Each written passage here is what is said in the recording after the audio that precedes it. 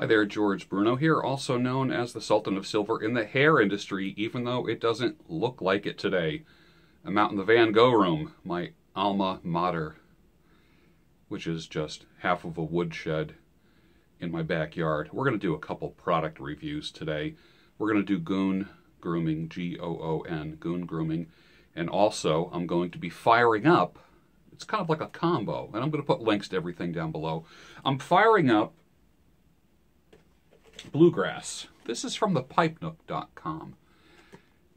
We did an initial tin opening with the Sultress, but this is a steady rhythm of bright and red Virginias, joined by an accompaniment of robust Perique and dark-fired Kentucky, making for a spicy little ditty. Sure to keep you on your toes. So we're going to fire that up. Actually, before we do that, we are kind of multitasking today. When Mike Rizzo told me about putting Baileys in coffee, I went to get some Baileys. I always like having some Baileys on hand, but I didn't have it. I went there, and believe it or not, the liquor store was out of Baileys. So I ended up getting this right here, this rum chata stuff. And they're like giant creamers, but inside here is something, it almost tastes like Baileys. That's, honestly, that's the first time I had it, it was like having Baileys. So I made myself a cup of Scottish breakfast tea, and I'm going to put that in there. Just give me a second here, and we'll start the reviews, but I want to be able to have something hot to sip on. It's very, very cold out right now. All right. I put one in. I'm going to put two in, just for ha-has. And I'm working from home today, so you just open these up like this, and you put it in the tea. So let's see. Stir that with a chopstick, because I stir everything with a chopstick.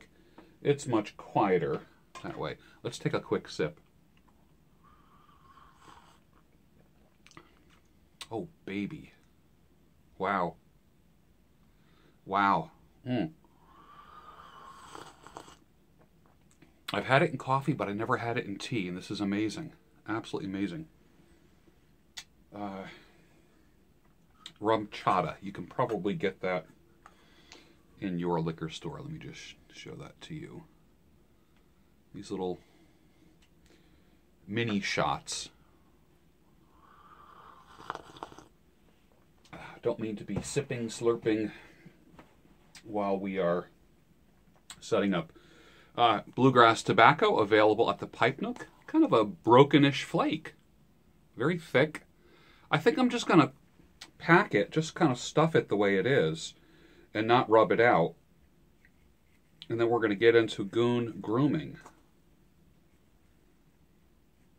I usually rub things out, and then I read in the reviews where guys will just like fold and stuff, or fold and pack, you know, whatever. And my experience is that you have different smoking experiences with different tobaccos and the way that they're rubbed out. He said rubbed out.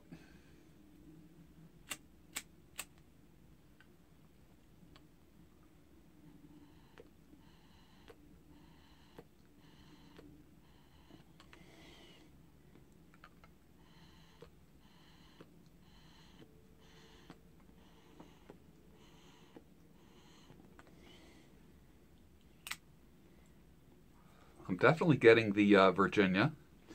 Oh, there's the Perique. It just snuck up on me. That was interesting how that happened. The Perique just kind of like is like a little spicy thing for you guys who don't know what Perique is. It's a fermented tobacco made in Louisiana and I believe St. James Parish, what we call counties here in Pennsylvania. They call parishes. Same thing, county, parish.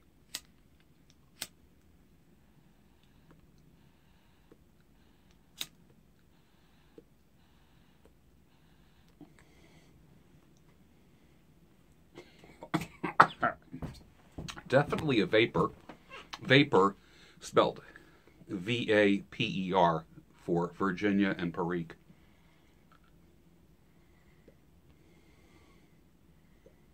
I like it. How perfect for a cold, rainy day, man. Wow. It's almost like I have some for cold, snowy days, some just for cold days, and some for cold, rainy days. And this is an icy day. A lot of closings because of the... there's a coating of ice on everything, and I almost fell on my bottom coming out here today.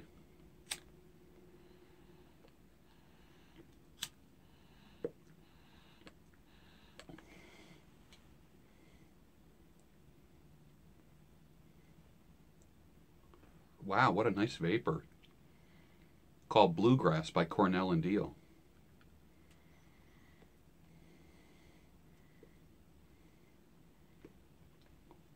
Let me just tamp it. Fire it one more time. I didn't let it dry.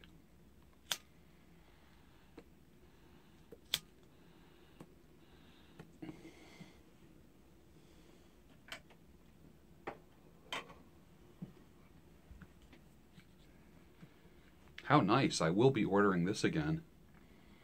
Certain things I won't be ordering again, but I will let you know with the ones that I do order again, something that I think is worth getting. It's the same thing with coffees and such.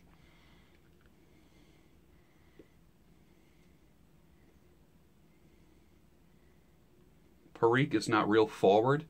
It's just more of a, you know how some people say, you know, would you like a hamburger with your ketchup? You know, when they put ketchup or mustard or various condiment types of things on their food. This is not like a bowl of Perique. It's actually a bowl of bright Virginias. I'm getting a nice, beautiful, aged Virginia vibe. And of course I'm smoking it in the Saltinelli, which you can get at the Pipe Nook. I'll put the link down below for that.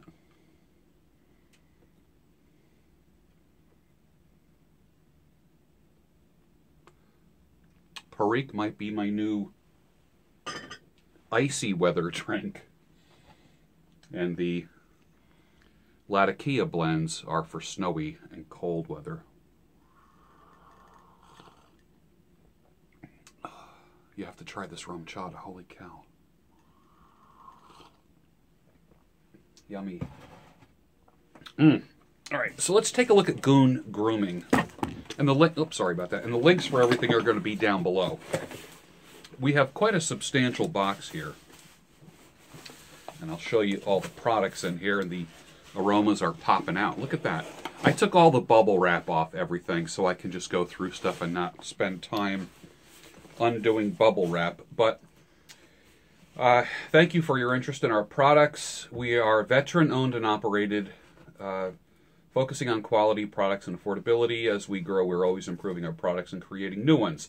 Our goal is to provide a product for every kind of individual. We hope you make Goon Grooming a part of your daily routine and help us spread the word that grooming products don't have to break the bank to be effective. Sincerely, Corey Wiley, owner of Goon Grooming. And I have beard balms, beard oils, beard and face soap pucks, and Eau de Goon fragrance spray. So let's just take a look at a few of these things here. I always ask people to send a couple different things. Two of everything. One to open up and do, you know, the box openings and so forth. And then one to give away to clients as well. So that's one of the things that happens when you sit in the chill chair. 9 times out of 10, you're getting a sample of something that I've received as well. Oh, it's actually a puck. Swell son of a gun. It looks like a hockey puck now, doesn't it? Smells beautiful. And believe it or not, this particular one is called Sultan. I like that. I'm digging the fragrance. I can't quite figure out what the fragrance is. Let's see if it's listed here. Woodsy and spicy patchouli. That's very nice. I like the fact that it's a black puck. I like that, which means that there's a charcoal in there and a kind of a cleansing element, a purifying element in there when there's charcoal and stuff. So never be afraid of black soaps if you have a white beard or a lighter beard. Don't be afraid of that. They're not going to impart color to your beard. You can take a screenshot of this and a screenshot of this. And the website is, well, you go to facebook.com, Goon Grooming, G-O-O-N, Goon Grooming Co. on Facebook. Instagram, it's Goon underscore grooming. And it's got a mustache and beard for a logo. It looks like we have some sprays. Eau de Goon. This one is called 5 Hole. Let me just take a whiff. Nice. Very nice. Let's see. That's smoky sandalwood and vanilla right down the middle. I like that. Let's look at some other things here.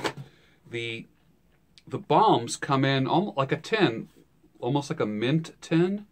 Different than what other people have done. It's kind of a, I would say, a muted, brushed look. It's not shiny.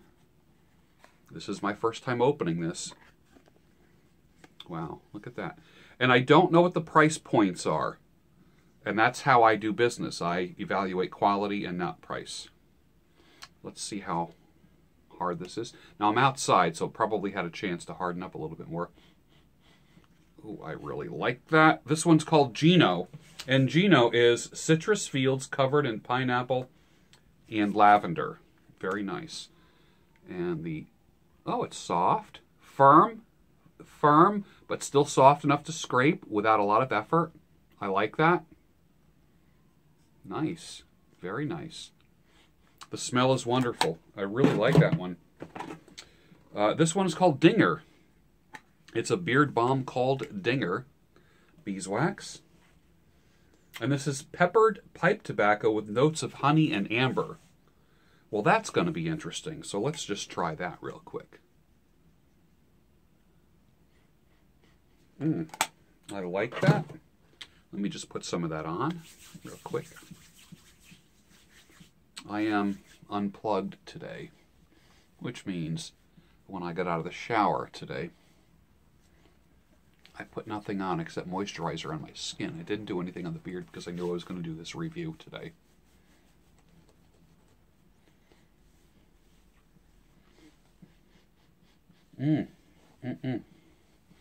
This would be one of those that when people get close enough to you, they could smell it. It's nice. It's very nice. Peppered pipe tobacco.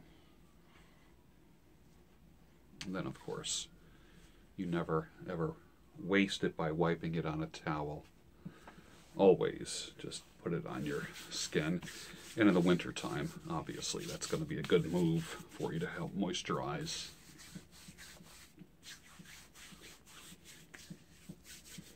Very good. The beard oils. Lots of beard oils.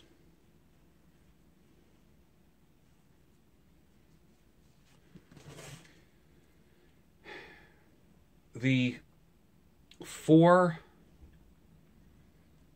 fragrances are Dinger, which is peppered pipe tobacco with notes of honey and amber. Gino, which is citrus fields covered in pineapple and lavender. Silky Mitts, refreshing white tea with a touch of effervescent mints. And then Rookie, which is oceanic musk. Well, I'll tell you what, Corey, you did a great job. What a nice quality. Your branding is nice. The balms are 2.4 ounces. I like the rectangular tin, and it's a hinged tin as opposed to something that pulls off. That's different. It's unique. I think for darker beards, I think this would be perfect. For the lighter beards, I personally tend to go to the lighter balm, the lighter colored balms because of the white beard, but I only represent probably 10% of the beard population with the white beard. All of the oils come in dropper bottles. And these are all 1-ounce bottles. I'm going to put links to everything down below. I like the fact that it's veteran owned and operated. Well done, Corey. Good job. All right, folks, it's time for me to fire the pipe back up and drink my rum chata and Scottish tea. I hope you enjoyed that review, and I'm going to put links to everything down below, like I usually do. The links to...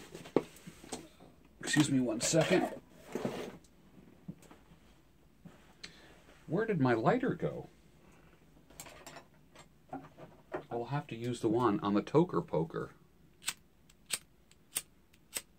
Ah, there we go.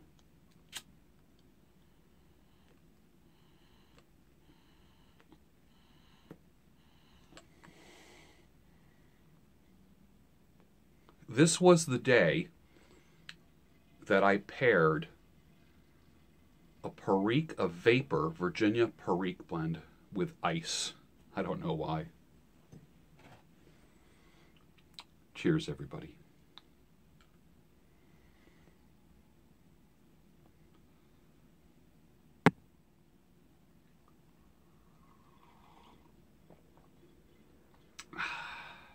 Check out the links below.